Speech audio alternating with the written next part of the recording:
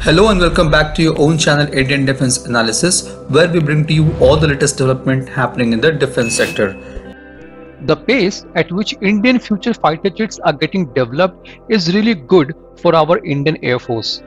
The projects, be it Tejas MK2 or TEDBF or AMCA, all are moving either on their timeline or ahead of the schedule. The government has realized and put its weight behind fast-tracking all these projects, and those who are watching defense space closely will be aware of this. Recently, we have updated regarding the development of TEDBF program. The fighter jet will take its first flight in 2026 with AMCA and enter production by 2031. Now, there are updates related to AMCA production and engine development, which we'll be discussing in today's video.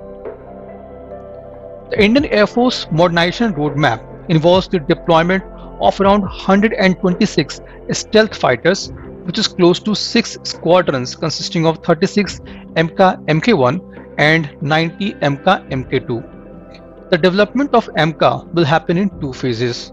The phase 1, 2 squadrons of AMCA Mk-1 will be produced, powered by American GE 414 engines. In phase 2, the 4 squadrons of AMCA MK2 will be produced, which will be advanced version of AMCA with 6th generation technologies and will be powered by indigenous engines likely to replace the imported GE 414 engines. Now, as we all know that AMCA's first prototype will take first flight by 2026. Now, there are updates that AMCA will enter series production between year 2028 to 29. This is at least a year or two ahead of its schedule. Earlier, it was expected to enter production between 2029 to 2030. Now, as we all know that ability to super cruise without using afterburner is an important feature of 5th generation fighter jet. As per the latest reports, the initial batch of AMCA will not have the ability to super cruise. The reason is the engine used in the fighter. The American GE 414 engine used will not be powerful enough to provide the ability to AMCA. However, AMCA MK2, which will be powered by indigenous engine, will be able to deliver the super cruise ability because it would be able to generate more power than GE 414 engines. But the question is, what is the progress on indigenous engine program? Recently, we have also heard about Indo-French joint venture. Now, as per the latest update, a group of DRDO laboratories led by Gas Turbine Research Establishment GTRE Bengaluru is working to develop an AMCA engine.